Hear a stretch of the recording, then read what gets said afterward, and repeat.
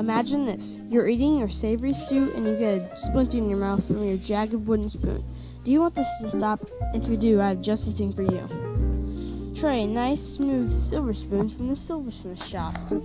Being a silversmith isn't easy. You have to be very skilled and very experienced. You have to know your materials or you might be paying for your own mistakes. Like I said, you have to be very skilled to be a silversmith like me.